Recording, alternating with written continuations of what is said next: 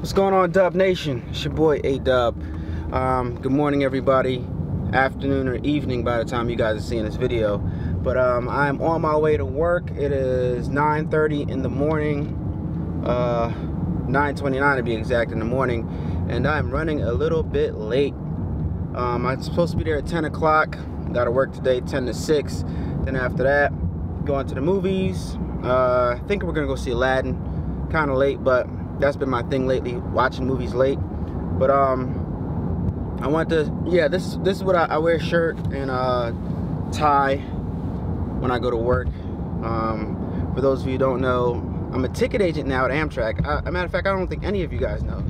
I'm a ticket agent at Amtrak. I sell tickets at Amtrak, so that's what I do. That's my normal job right now. Great position, great staff.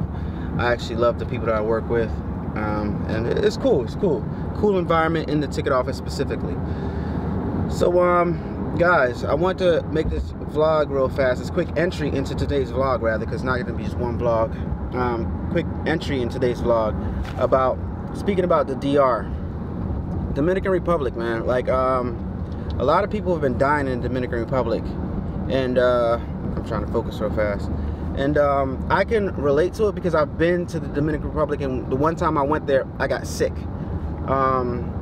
I'm gonna do another vlog where I specifically address this and talk about it, but anybody who's going to DR, I advise you just to reconsider and not go, because I didn't get sick to the point where I thought I was gonna die, but I got sick to the point where it significantly affected my trip, and it was one of the things that led me to not ever want to visit DR again. So what happened with me is when I went to DR, I made the tragic mistake, and I already knew not to drink the water and stuff like that, but what happened was not drinking the water also includes not, when you brush your teeth, you're so used to, and it's so like easy to just go to the sink, you know, put the toothpaste on, dab your toothbrush with some water, and just start brushing your teeth. And you know, after you're done, you know, you rinse your mouth out with the water in the sink. So that's what I think specifically got me sick when I went to DR.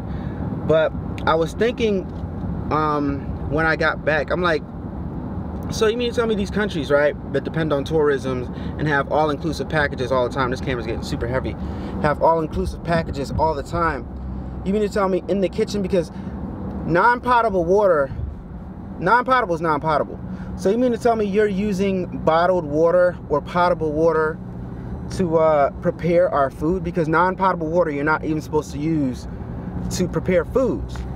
So I just can't believe that these countries, with their all-inclusive, well, not these countries, this country, Dominican Republic, speaking specifically about, is using non-potable water to prepare the food. I mean, I know that like boiling water kills germs or whatever, but I don't know. I mean, they're also making beverages like lemonades and stuff like that, and if you want ice in your drink, you mean to tell me you're using non-potable water to or you're boiling your water before you freeze it to make ice cubes? Because all that water is just gonna do is melt into your drink, and you're gonna drink it anyway. But we don't know specifically why these people are dying. They're saying, I've heard reports saying that it's bootleg alcohol and stuff like that, but I don't know. You know, the news, they don't necessarily know, or they don't necessarily tell the truth all the time. And the country rather, some things might have to be kept under wraps because it might devastate their tourism. And tourism is huge in small islands. You know, my parents are from islands. I am personally, I'm a citizen of an island, Dominica. You know, I'm in the nature island of the Caribbean. Shout out to y'all, everybody from Dominica. Not Dominican Republic, two different places, but you know, I'm a citizen of Dominica. I'm also a United States citizen. I have two dual citizenships. I have 2 passports. But I know how important it is, and how important how a community can strive from tourism, because tourists come, and regardless of what you guys think, you might not spend that much money on vacation, but your money goes a long way when it comes to spending money on vacation. Any little bit of US dollars you spend, it goes a lot farther than you guys could ever imagine. So a lot of cover-up goes into this stuff, and a lot of truth is not being told. So just be cautious when if you're planning, or I don't know why you would be, but you can't pay me to go to Dominican Republic. You can't pay me to go anywhere where I know for a fact people are dropping dead for no reason, unexplained. Like, you know, just for, it's one thing if, you know, it's a violent place and obviously you're not going to go there, but, you know, if people are dropping dead from simple things, just living, eating food, just like, you know, drinking alcohol, like stuff that you're not supposed to drop dead from, like, why would you even consider visiting that place or patronizing that place? You know what I mean? So they got to figure this stuff out, and I hope Dominican Republic can figure this out before it's too late and like rectify the problem. Because I mean, even if they figure it out, truth be told, I still have no desire to go there because of other issues that they face in the DR, like racism specifically. Let's just be honest, because I experienced racism, not personally, but I saw it while I was at my resort. Like the light-skinned Dominicans treated the dark-skinned Dominicans like crap, you know.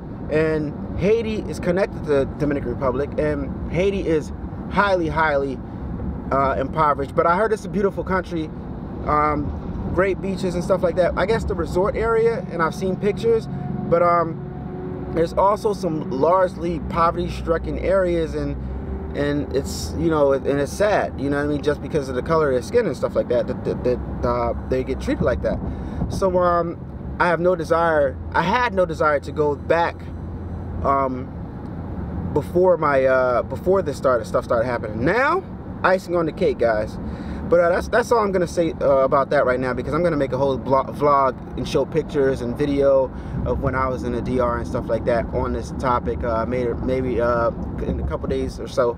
So I just want to start this vlog off with that, guys. Sorry to start off on such a negative note, but I'm on my way to work, and we're gonna pick this up probably after I get home from work, get off of work, whatever. So see you guys later. It's your boy.